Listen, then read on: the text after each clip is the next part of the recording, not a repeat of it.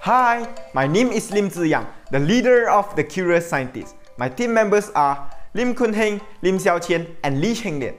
Today, I'm here to talk about the principle of magnetism. Did you know that the Earth itself is a giant magnet? The Earth gets its magnetic field from circulating electric currents within the molten metallic core. What I want to share with you is about the principle of magnetism, electromagnet, and application of magnetism. A magnet, in the simplest form, is a material that generates a magnetic field. Magnetic field sources are dipolar, having a north and south magnetic pole. Opposite poles attract and like poles repel. Now, I will conduct an experiment to show the properties of magnet. In this experiment, you need two plastic bottles, bottle cap, straws, wooden sticks, and permanent magnet. First, create a car model. Next, mount magnets at the front and at the rear of the car. Lastly, mount a magnet on a wooden stick. That's all, it's done. So, how to make the car move without touching it? When you place two like poles of magnet near to each other, they will repel each other. As they repel, the magnetic force will cause the car to move forward. To apply both properties of the magnet at the same time in this model, you have to create another model same as the first one. As the magnetic poles are different, the cars will attract each other and join together. So, you can move two cars at once by pointing the light pole of wooden magnet near to the rear magnet of the first car.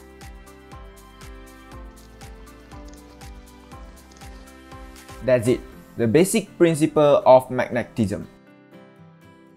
After watching how magnets attract and repel, do you feel excited to know what an artificial magnet is? An artificial magnet, also known as electromagnet, it is a type of magnet in which magnetic field is produced by an electric current due to the Ampere's law. Now, I would like to show you an electromagnet lifter that I created using household recycled item. First, you need to get a metal board, some copper wires, battery cells, and switch. This is the setup of electromagnet lifter.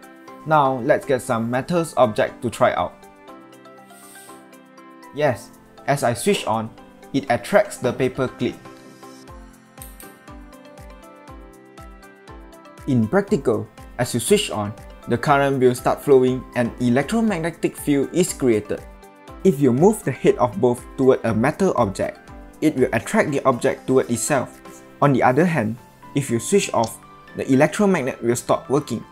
Yet, why is it so? Electromagnets are made of coils of wire with electricity passing through them. Moving charges create magnetic field, so when the coils of wire in an electromagnet have an electric current passing through them, the coils behave like a magnet.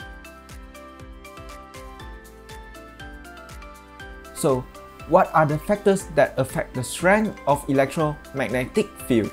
First, the magnitude of current carried by the coil. The higher the current, the higher the strength of electromagnetic field.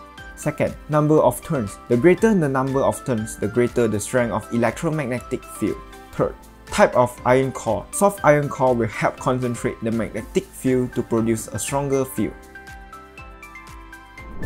In the third experiment, I will show you how electromagnetism turns electrical energy to kinetic energy. What you need is a battery cell, two metal safety pins, copper wire, wooden block, and permanent magnet. As you switch on the current, the copper coil may start spinning. It's amazing, but there's a perfectly scientific explanation. How does it work?